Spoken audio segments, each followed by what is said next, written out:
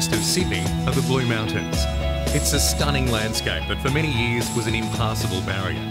Today, it's a playground for tourists and runners alike. It's the latter of the two that have really made this dramatic terrain their own. And each May, they arrive in the town of Katoomba en masse for the North Face 100. My name is Stone Zhang from Hong Kong. I hope this race is fast race. Yeah? Hopefully I can finish before the sunset. So yeah, it's so exciting to get here and cannot wait to the race. Bueno, después de los 3 días que llevo viendo el recorrido de la Blue Mountain, pues me parece espectacular, rompe un poco con lo normal de las carreras europeas, ¿no? Son mucha pista y, bueno, senderos con mucha vegetación, ¿no? What I'm looking forward to most this year is I'm just giving it my best, giving it my all, which I think I try and do every year. And whatever position that'll get me, well, so be it. But hopefully that'll be up close to the front somewhere. But yeah, just giving it my best. I'll go out conservatively. 100 Ks is a long day. And particularly with the uphill finish and the fact that the second half of the course seems to be more challenging than the first half, I'll just run a measured race, at least through halfway, see how things are playing out at that point. I certainly hope to contend for, you know, a podium position, so I'll do whatever I can to be in the mix there. But really, I try not to go into the race with any set plan. I try and be loose and figure those things out on the fly. I've run this race 3 times now, and it was the first ultra I did back in 2012. And so in the last 3 years, I've come third, and then second last year. So getting better every year, getting closer to the front, and yeah, hopefully get one better this year. This is amazing. It's melted my heart. Look at this, so beautiful. The night before, and the event expo is a hive of activity. Runners gather at the convention centre to do their final gear checks, look at the sponsors' displays, check in and hear the race briefing. It's a very social affair full of countless reunions with running buddies that you seem to only ever cross paths with on the trails. One of the highlights of the night is the Welcome to Country by local Indigenous representative David King. My name's David King. I'm the son of Auntie Mary King. I'm a Gundungurra man. My mum was born right in this area in the gully. Auntie Mary King did the blood draw on me tonight and stayed in bed at the old people's home. Went to pick her up. She was a bit tired. I went, hey, there's a lot of people up there. They're going to be tired tomorrow. Race day arrives with a crisp morning, the darkness being broken by flickering headlamps. The usual peace and quiet of the mountains is filled with the murmurs of nervous runners and the announcers counting down the minutes. It's the calm before the storm, where tension fills the air in anticipation of what's about to happen. There's a tangible sense of excitement that's somewhat infectious. Even as a spectator, the nerves start to tingle. In the final moments before the first wave of runners set sail, things get serious. There's no going back now.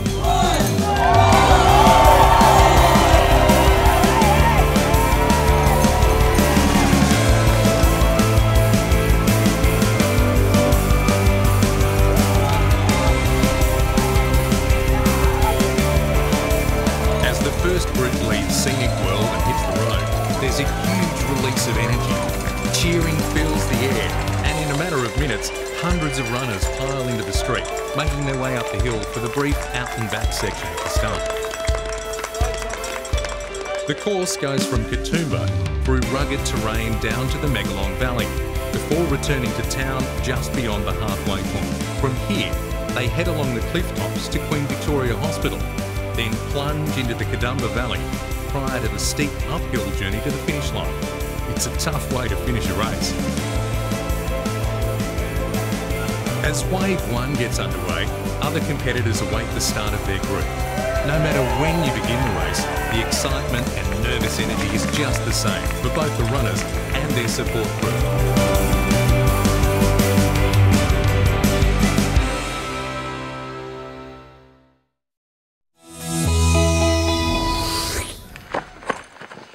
Seven kilometres in, and all the favourites were together, including Dylan Bowman, Yang Lon Fei, Andrew Tuckey, Scott Hawker and Francois Dane. The chase pack also had several other contenders keenly in pursuit. This part of the course features a highly technical stretch that traverses a rough, boulder-strewn path. It's the first real test for the runners and requires absolute concentration. For the middle of the pack, it's steady as she goes. There's a long day ahead. So at this point, it's about settling into a rhythm and moving cautiously through the rocks. One wrong step could easily lead to serious injury and an early end to the day.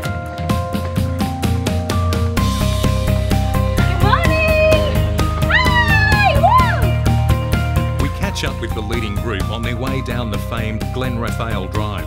Through the clearing mist, we could see Purna Tamang of Nepal ahead of Julian Corrier, Yan Long Fei and Ludovic Lancelot.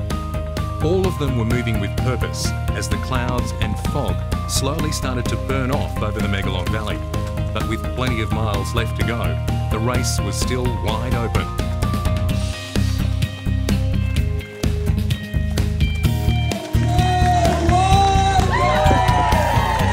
Back at Scenic World, more nervous runners were on the start line as the 50-kilometre race was about to begin. The distance of this race might be half the longer one, but it comes with added intensity, and from the gun there's a noticeable difference in the speed of the runners.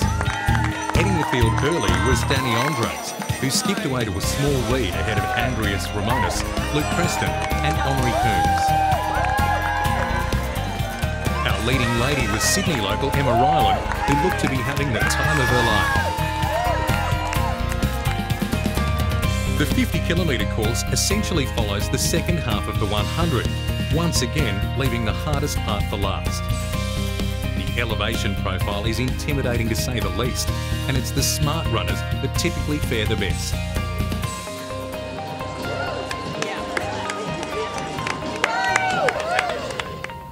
Back out at Narrow Neck, and the front in the 100 remained unchanged, with America's Dylan Bowman and Francois Dane of France in hot pursuit of the lead four.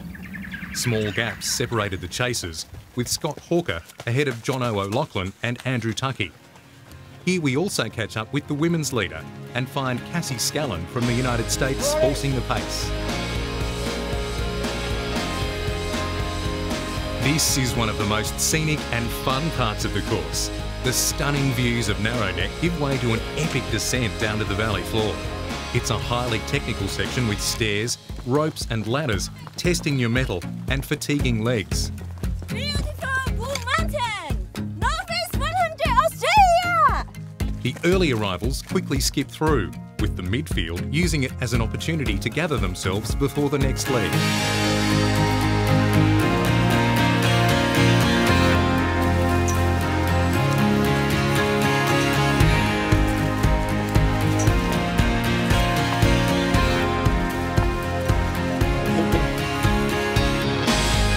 Having so much fun. Woohoo! So about 21 k's in at the top of the, almost at the terrace ladders, so yeah, nice spot for a break.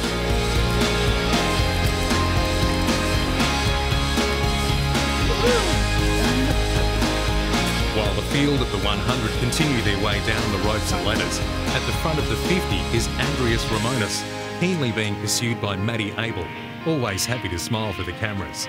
Next through in third is a fast-moving Luke Preston. It wasn't much later that our first woman, Emma Ryland, also passed by the 10-kilometre point, with Wes Gibson clearing the way. On the other side of the mountain range, we catch up with Cassie Scallon, who was holding onto a narrow lead entering the Dunphy's Camp checkpoint at 31 kilometres. Hot on her heels was China's Dong Li, who was in and out of the aid station in a matter of seconds. In third was a relaxed Amy Sproston. What's your plan for the rest of the race? Just hang in there. Try not to fall apart. From here, competitors head out along Iron Pot Ridge. Being an out-and-back section, runners cross paths, allowing the front of the field to get an idea of the lead they have on their chasers. Unfortunately, though, it was here that major drama unfolded, with the front four taking a wrong turn. In the heat of battle, they had missed a course marker and not completed the return journey. It meant a time penalty would be enforced that fundamentally altered the state of play. There was a little loop and there was a clearly marked turn where we were supposed to do the loop. And when we saw the turn, we took it and there was a marshal there, but she was up above us and she wasn't there to like tell us which way to go. So you've been held back? So we got to hang out for a few minutes and wait. Inheriting the top spot was New Zealand's Scott Hawker, an experienced campaigner who resides in Katoomba and knows the course well. Being aware the penalised runners would be in hot pursuit made for lots of pressure, and with more than half the race remaining, it was still wide open. For spectators, it meant for an exciting finish.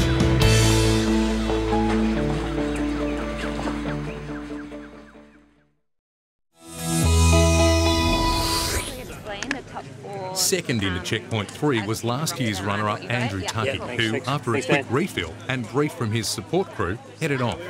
Sydney-sider Jono O'Loughlin followed a minute or so later. Meanwhile, race director Tom Landon-Smith was going through the process of calculating when our penalised athletes would be able to resume running. It was a stressful wait for the athletes who were desperate to get back into the race. Okay, off you go, guys. Good work, guys. All about your mental approach now. Go strong. Back to the 50 and reaching the Queen Victoria Hospital, and with 22 kilometres left to run was Lithuanian Andrius Ramonas. He'd extended his lead significantly and looked to have the race already sewn up. Luke Preston had moved up a position to second, but looked to be suffering a little. Next along was Maddie Abel, who too was starting to lose the pep in his step. At the 30-kilometre point, still out in front of the women's field, was Emma Ryland, her smile now a grimace. A kilometre behind was Jessica Carroll, with Kiwi Tanya Copeland chasing.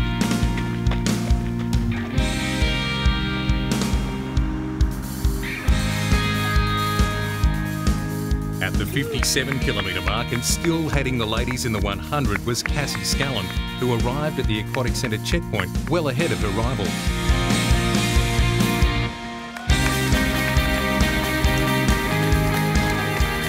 In second place, Dong Lee came and went in a flash, knowing that a quick transition through the aid stations would mean easy time made up on the leader.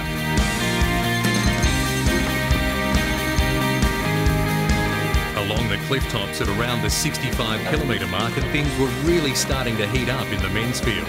Our chasers had bridged the gap to Scott, and now it was a pack of 4. A new contender had also emerged, with Yunyang Chao of China in 5th.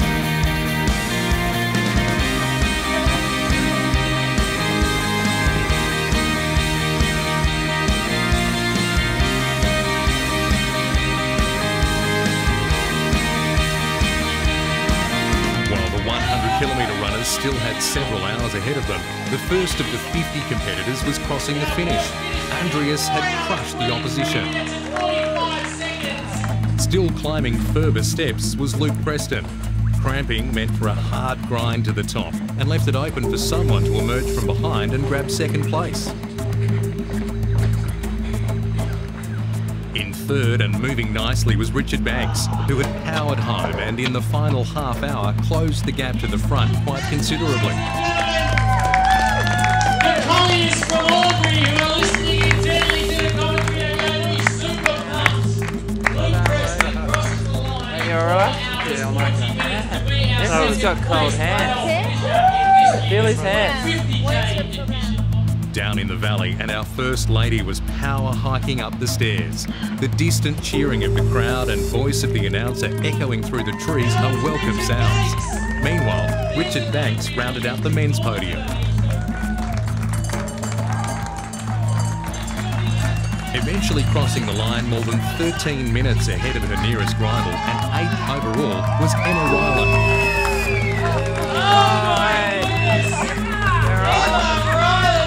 Oh, my legs. About 7 seconds.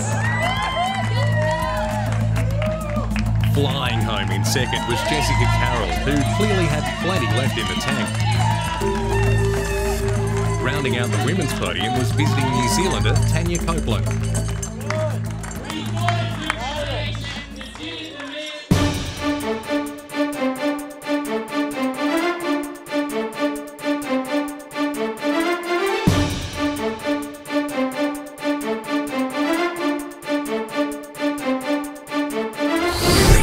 late afternoon brings with it a change in the mood of the mountains. It becomes even more peaceful and the colours more vibrant. But for those still racing, it's not a time to relax. Leading the women in the 100, we now had two runners, with Dong Lee and Cassie together along the cliff top. In pursuit was Amy Sproston, who looked to be finding form. But there's still a long way to go.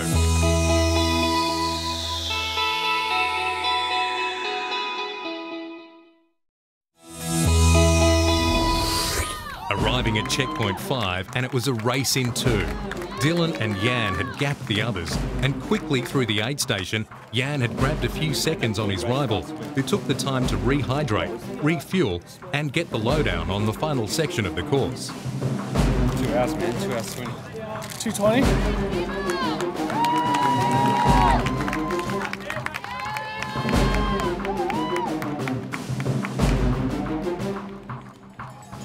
Perhaps the best looking in the field was Scott Hawker, who rolled in with a huge smile across his face. He was having a great day out and knew the final climb very well. This one, Scotty. 5. Yeah, and I will take that. A little bit of protein. Give it a little bit. Don't scull it. It's game on now. Okay. Game on. Smash it, babe. Give it everything you've got. Just a half marathon, where are you going? Smash it. Let's go. The Kadumba Valley is a long and hard descent, but it's also very picturesque. Those at the back of the 50-kilometre race were still making their way through as the front of the 100 field was plunging down the mountain, moving at an incredible rate, even after more than 80 kilometres of hard racing. It's inspiring stuff to see.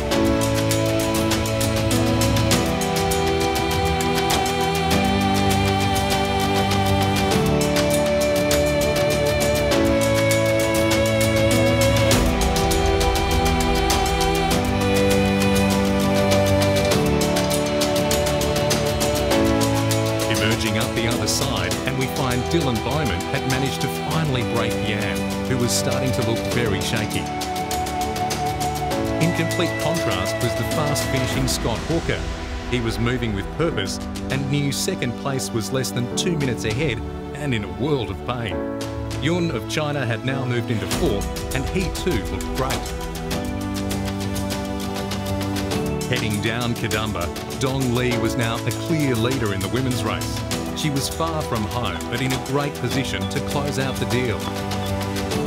The course for the North Face 100 is brutal, yet spectacular. It tests both the bodies and minds of all who take on the challenge. And regardless of where you are in the field, the sense of camaraderie and rewarding feeling of conquering this most epic and prestigious of Australian ultramarathons is something you'll never forget. It's not just about the elite athletes. This is an event for anyone that wants to see how far they can push themselves and come to understand what they're truly capable of.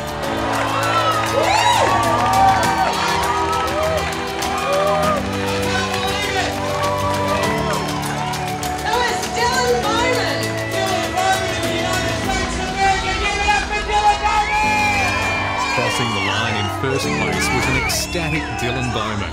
His relief, jubilation and exhaustion were all on show. He'd taken on the course and many of the world's best ultra runners and emerged victorious.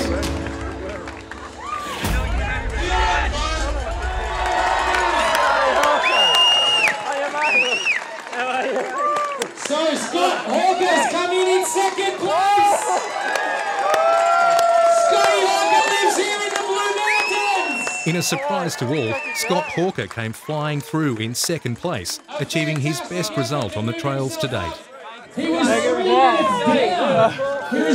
know. Sub 9. Hey, how was it, mate? Oh, good, yeah. Pretty solid day all around. Yeah, just felt strong at the end, the back half. My whole plan for the day was to play it easy until the hospital, and I knew what I had to do from there. So, yeah, there's a bit of toing and froing with me and a couple of Chinese guys. One guy just went flying down Kadumba like I wasn't even moving. Stuck with him for a wee bit, and I thought, oh man, this isn't going to end well, so I just let him go. I think he got a couple minutes ahead, and then just caught both the Chinese Yan and Jung on the way up, and yeah, stoked. That's the stoke. Yeah, so in the very, very back of my mind somewhere I thought sub 9 if I ran the race of my life, and to actually do it, yeah, unreal, absolutely unreal. Right on sunset, Dong Li from China ran up the finishing chute to take out the women's event in convincing fashion. She had run the perfect race.